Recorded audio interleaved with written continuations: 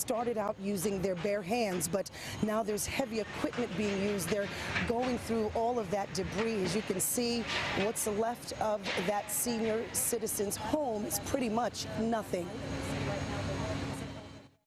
Firefighters were met by walls of flames as they tried to get into Evergreen Court Home for adults in Spring Valley to rescue residents trapped inside. The fire started around 1:30 Tuesday morning.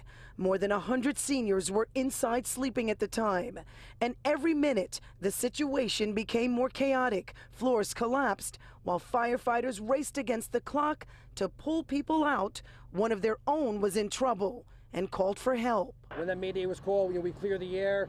Firefighters go in and attempt to rescue the guys inside. Firefighters that go inside attempt to locate the firefighter. At this point, we're unsuccessful. With heavy hearts and for hours, firefighters worked to get control and to find that firefighter. The entire time, flames were growing. Sources tell Pix 11 the firefighters were also up against another challenge. Still got pressure. A lack of water pressure. They couldn't get water pressure. They had to go all the way far to get water. So you're saying for this fire, they could not get water? They couldn't get water. When they got it, they hardly had water pressure. All of that under these conditions. Residents were rushed out by the dozens. Some of the seniors boarded buses. Others needed immediate medical attention.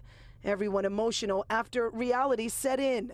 One of the seniors did not make it, and a firefighter is still unaccounted for. That's scary. That scares me. That scares me to my core. When I arrived on the scene and what I witnessed was incredible. There was just people pouring out of the building, police officers, firemen, helping people out, carrying people out, going back in, getting more people. It's one of your worst nightmares. It's gut-wrenching.